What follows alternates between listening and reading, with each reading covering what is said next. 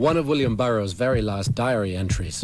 Fact. Cannabis stimulates visual centers in the brain. I have got so many excellent images from cannabis. A few drags on the green tit, and I can see multiple ways out and beyond. So why all this heat on this harmless and rewarding substance? Who are these anti-drug freaks? Who are you to whom truth is so dangerous? Me, I have no moral qualms about smoking pot at all. I just can't handle it, especially the chronic and the wheelchair varietals available today. I remember touring with my punk band in the early 80s. We were staying at a certain hotel where we were to play. I was feeling under the weather, so I toked up and took to my bed with a copy of Emily Bronte's Wuthering Heights. As I opened the book to read, I could hear the warm-up band start their set in the bar downstairs, right below my room.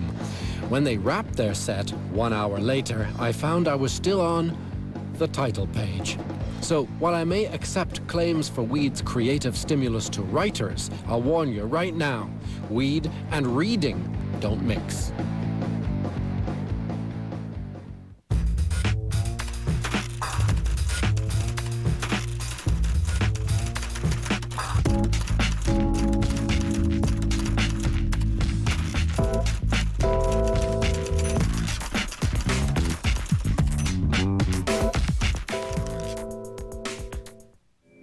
The plain fact is that none of us know very much about this drug in any verifiable way. Well, Bill, it's been about 2 hours since you got the drug. How do you feel? Fantastic. Defiant? Not at all. Businesslike?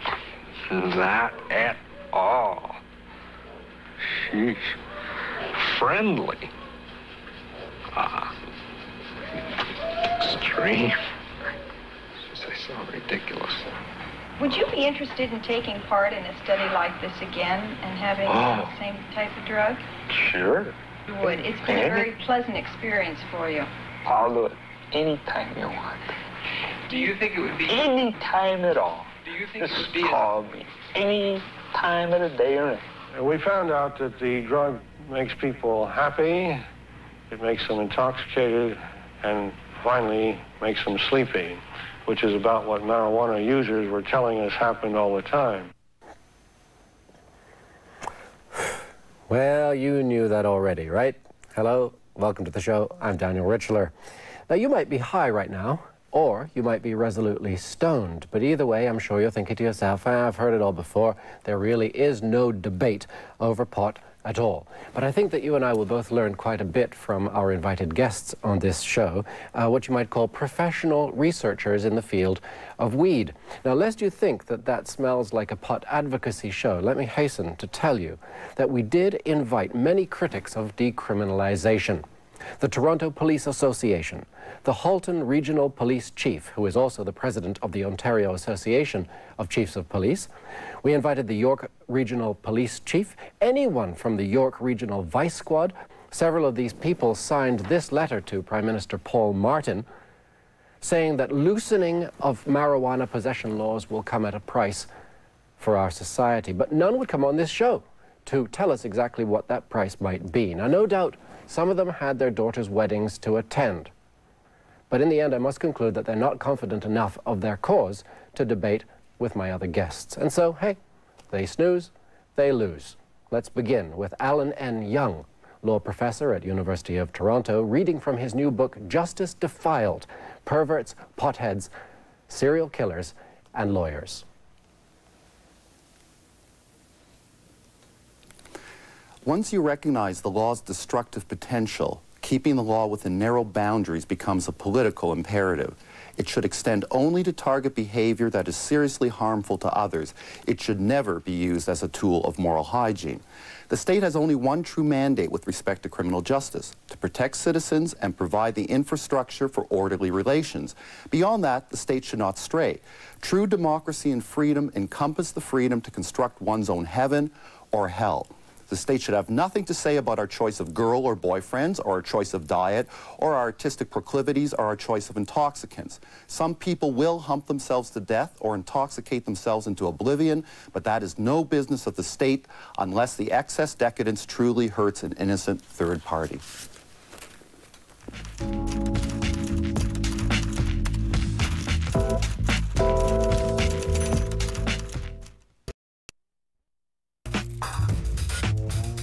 Morris, obviously, it was... Anyway. Hello and welcome back. New York-based High Times magazine recently rated Vancouver the best international destination for both tolerance and availability of pot. Amsterdam made number 2 on the list, and so we thought we'd better check it out. We asked Dana Larson, editor of Cannabis Culture magazine, to give us a tour of the highest place on earth, West Hastings Street, Vancouver.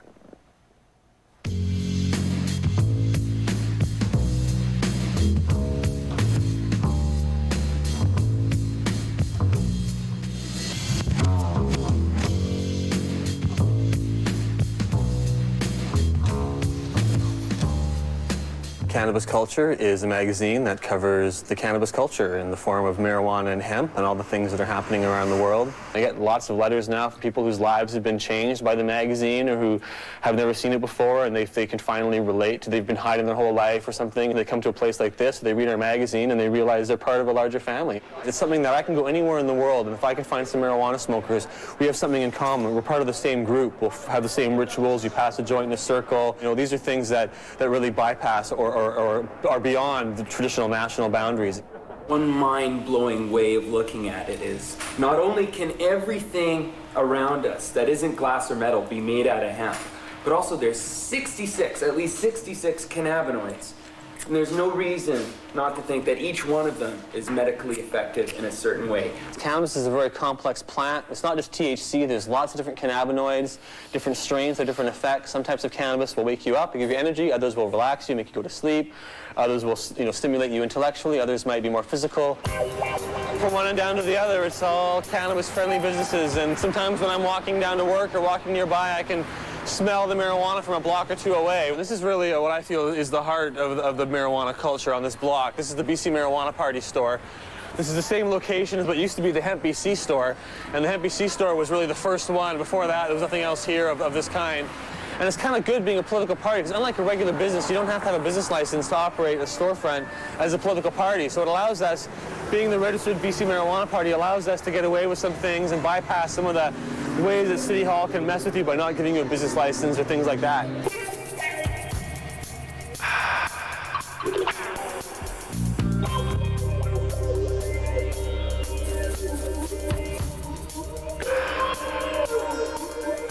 And also in this location we have the Pot TV studios, where we produce our shows for Pot TV, and as you were hearing earlier, we've got over 4 million shows have been viewed. There's thousands of shows archived on there for public viewing at any time. These things are all part of a great program to push the cannabis issue forward in every way possible. I believe this is one of the greatest civil rights issues of our time, and it's certainly something that can be changed quite easily within our lifetime, and we have the cultural impetus to start actually making these changes in our society.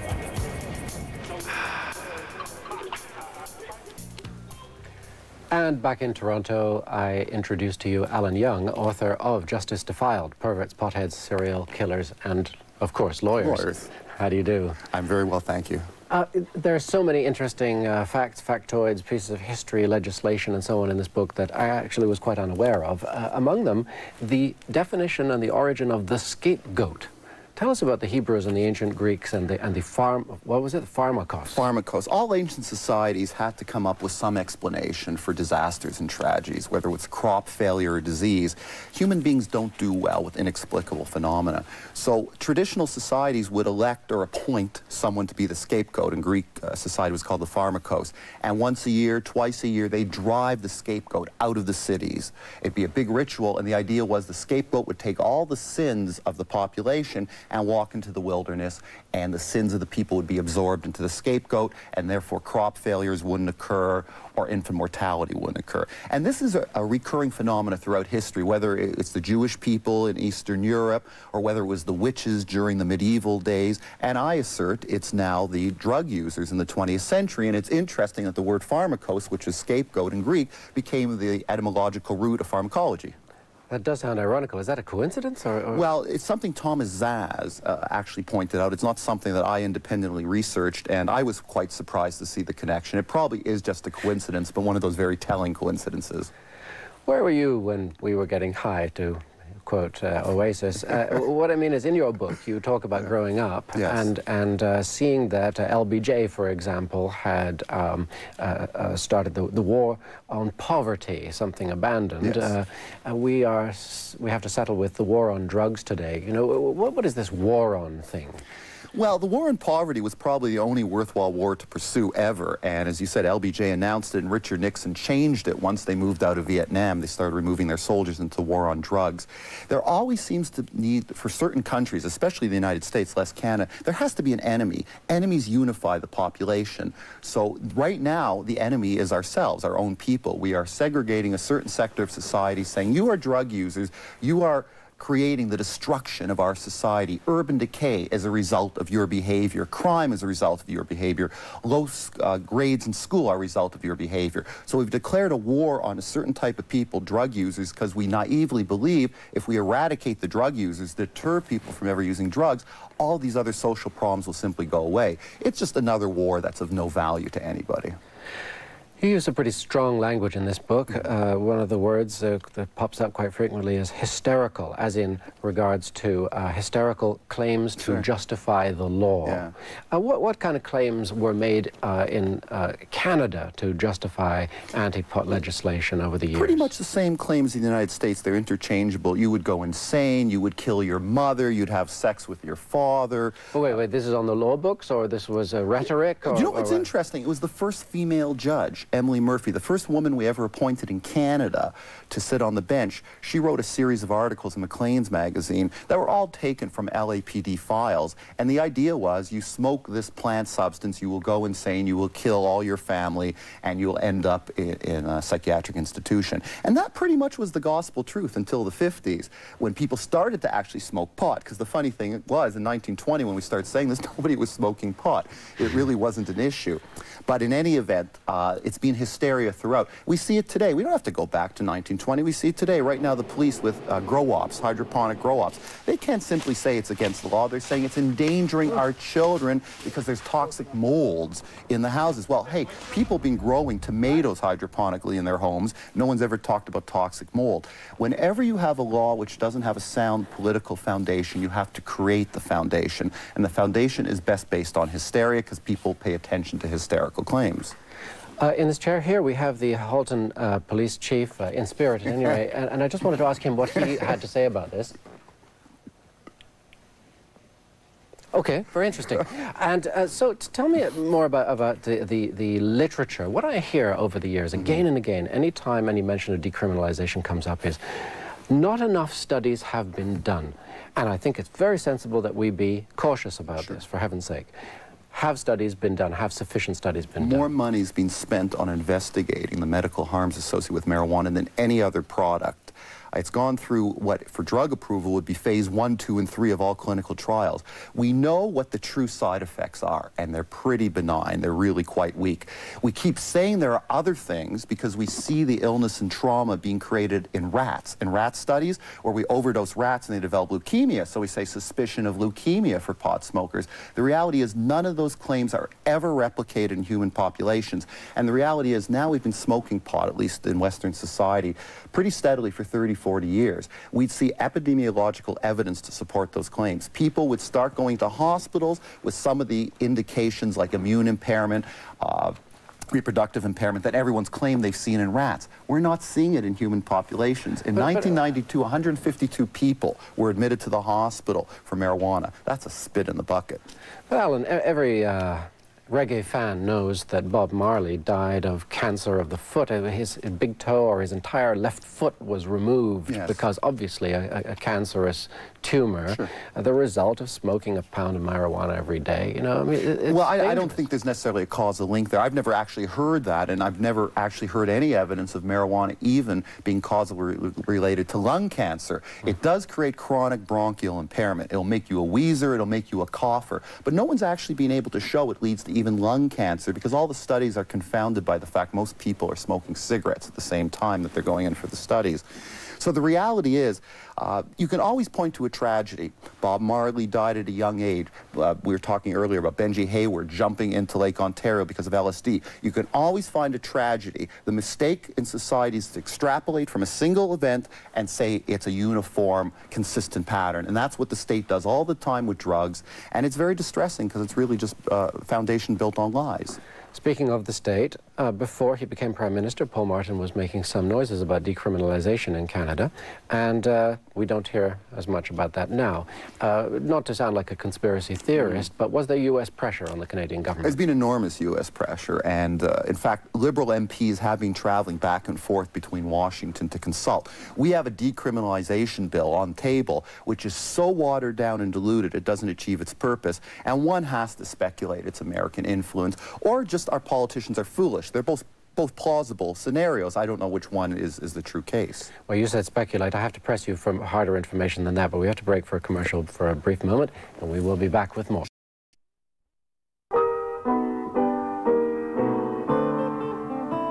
Prince Edward Island was the first to introduce prohibition in 1901. Then the World War I comes along, and it's an environment in which national efficiency and commitment to the war effort is the new argument that the temperance movement raises, and every province but Quebec introduces some prohibition legislation. Unlike the United States, we let breweries keep on producing. It was perfectly legitimate for Molson's or Labatt's or any of those companies to say, we're making full-strength beer to be sold in Mexico or Cuba. And in fact, that little rowboat that appeared at the docks on Lake Ontario to take away our beer is going to Havana, really. Now, that rowboat was heading for the United States, or perhaps out to the middle of the lake and then back into a Canadian port, or, you know, little harbor someplace where they could smuggle it in. So they were quite complicit in the whole process of bootlegging and rum running.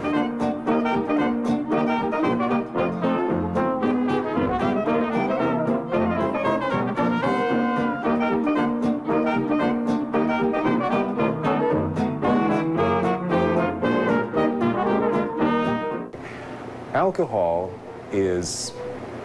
was, as I said, for centuries seen as a medicine. And so when prohibition comes in, part of the legislation, including in the local option legislation, part of the legislation says doctors should have the right to prescribe it. So in Ontario, for example, they have the right to prescribe, on one prescription, a quart of liquor or any kind of alcohol. Someone would show up at a doctor's office saying, I have a really sore throat and you know, I've been coughing and I really think I need something with alcohol in it to help me. And the fact that it was the 23rd of December and perhaps a lot of other people have been in recently with sore throats, we'll just overlook that. And by 1922-23, there were 700,000 or 800,000 of these prescriptions being written in Ontario. So this is all official. This is sort of official bootlegging, if you like. And there you have Craig Heron, author of this book, Booze, drawing a certain parallel, I think we can understand, with what might seem impossible today, and that is the decriminalization of marijuana. I welcome into the studio Robin Ellens, proprietor of the Friendly Stranger hemp and paraphernalia and accessories store, or how would you Cannabis describe it? Culture Shop. Thank you very much. Okay.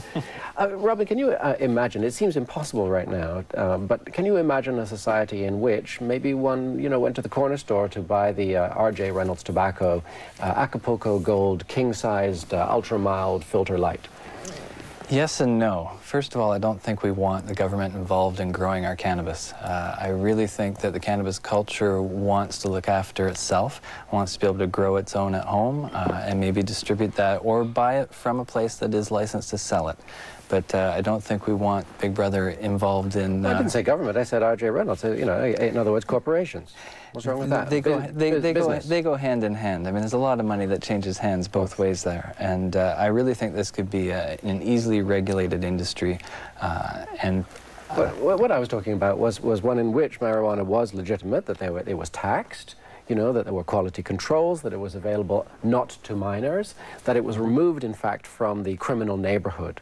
What do you think, Alan? Is it possible? Is it what you would like to see? It's all about money. Money makes the world go round. I hate to say it. Everybody knows that marijuana is a benign substance and we should decriminalize or legalize. Why do we Not everybody. Well, you know what? Let me rephrase that. As arrogant as this is going to sound, all informed observers, people who actually read the literature and don't just listen to the hysteria. Now, why do we have casinos all over Ontario? Because the provinces needed money in the 1990s. When we hit that cash crunch again, that huge deficit, that's when they'll start talking about the potential of legalizing marijuana, when they need the money from it. Right now, it's sort of a back burner issue. We want to make the law a bit more lenient because it's affecting our young people, but we don't want to offend the Americans, so we're trying to make everybody happy, and nobody's happy. But when they need money, that's when you'll see marijuana hit the streets. A reference was made in that clip to medicinal booze. Obviously, we've all heard about medicinal marijuana. What is the status of that in Canada right now? Well, medicinal cannabis is still a prohibited substance. There are certain individuals in the country that do have permits to have cannabis legally, but it's a very small percentage of the people who really require it. And as far as obtaining this herb, it's not something they can really get directly from the government, although the government has come through and delivered pot to a few of these people. It's just, there's so much red tape and so much bureaucracy between the people who need cannabis medicinally and the ability to get the cannabis that needs to be addressed. There's no question about it. So you don't accept a doctor's script in your store? No, we don't fill prescriptions at this stage in the game, no. You know, another thing we keep hearing about that sounds, I don't know if it's tangential or associated, is hemp. And just to introduce this topic, I'd like to show you a brief clip from Chuck Klosterman and his stand-up routine. He's the author of Sex, Drugs, and Cocoa Puffs. Here's Chuck Klosterman. I always have this thing that, like, a lot of times people write about hemp, and their thesis is always like, hemp is good for making rope. You know, it's like, I don't want to legalize pot to pull things. I want to smoke it. I mean, I don't understand why people are always trying to tell us how we can use hemp to, like, build a piano or whatever, you know? Robin, come clean. You know, I don't hear people getting as worked up over, you know, flax. I mean, flax could be a major industry. Yeah, but flax has never been prohibited under the criminal code. In Canada, we are now licensed to grow industrial hemp. But the real reason behind all this reefer madness and the smokescreen of marijuana back in the 20s when they did prohibit it was the fact that hemp was the only fiber crop that could compete with tree-based paper. It's the only fiber crop that could produce textiles, cordage that wasn't synthetic. Honestly, this was blackballed and put out of view of the general population and removed from the farmers' fields. And honestly, it's the missing link. This is the #1 biomass producer on the planet. Hemp can produce more fiber per acre than any other plant we could possibly grow in this country, yet it's been prohibited for the last 70+ years. Okay, I know on Lake Memphremagog, where I spent my teens in Quebec, there once was a major hemp industry in the making of sailcloth. Right. For ships in the 18th century. But come on, come clean. It's really just to put pot in the mainstream that you're interested in, no? I don't believe so. Well, can I clear one thing up? Sure, certainly. Male and female plants. Is there a difference here in regards to hemp and what you can smoke and get high on? Well, it's the female plant that people smoke when it comes to marijuana. But you have to remember that hemp really isn't the same thing as marijuana. Although it's grown from the same seed, the manner in which it's grown doesn't produce the active ingredients that you would smoke in the end. Okay, it's grown much closer together in the field. It fights for the light and produces a stalk that we take the fiber from. All right. So, in other words, there's no vested interest? No. I don't believe there is. What do you think? Help normalize the plant. I mean, this is a plant. That's the funny thing about this criminal law. We're attacking a plant. So growing hemp, which would be environmentally sound, will help normalize cannabis as a plant. And I only have one thing to say about hemp. 4 acres of clear cutting is required to produce 1 acre of hemp paper. So, I mean, when I go to Vancouver Island and I see those clear-cut forests, I mean, I know that we need to start growing hemp. So it is a valuable industrial fiber, industrial product. We should be encouraging its cultivation regardless of what we do with marijuana, but I'm hoping, and I worked on the first hemp license in Canada in 1996, and I will admit that was my hidden agenda was to get a lot of marijuana-looking plants growing in southwestern Ontario. I thought that would be a good aesthetic for southwestern Ontario.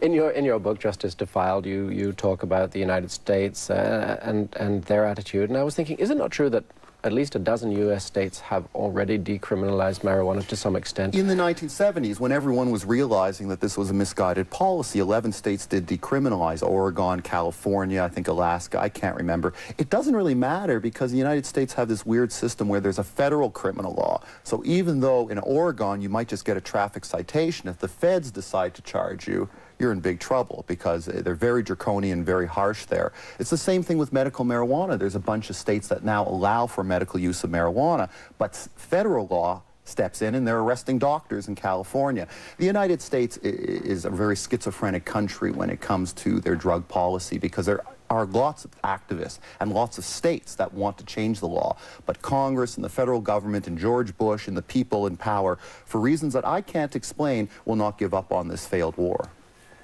I hate to interrupt you right there, but we actually have to stop for a moment. When we return, Governor General's award-winning author Russell Smith will join us. We're going to get a little less theoretical, a little less legalistic, and talk about actual stoner culture through the ages to the present day, if we can remember to do so.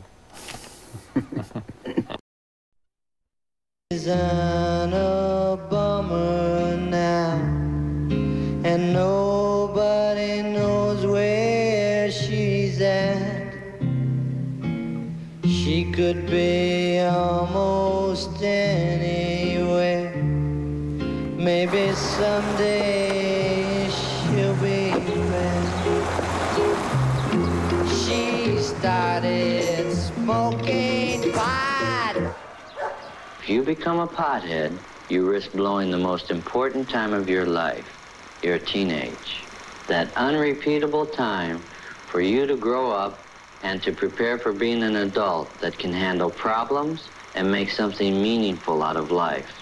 Or you have the choice to have the courage to see and deal with the world for what it really is.